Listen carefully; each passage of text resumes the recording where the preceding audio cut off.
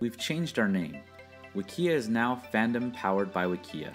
So while this video still refers to the Wikia brand, the content mentioned in this video remains relevant. Welcome to Wiki University, your official source for community knowledge. In this video, you'll learn how to stay up to date on changes on your Wikia and how to follow pages you're interested in. You can follow any page by clicking on the follow button on the toolbar at the bottom of the page. In your user preferences, you can choose to receive email notifications when something changes on the pages you are following. You can also choose to automatically follow any page you edit, create, move, or delete.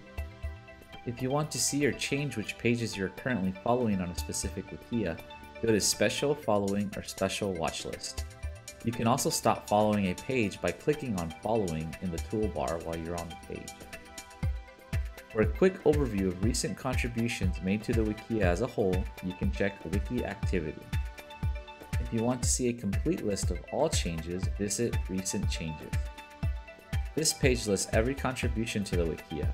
It links to the editor's profiles, pages that were edited, shows the edit time, and gives you many more useful details and options. For example, it points out newly created articles and shows you how many characters were added to or deleted from each page.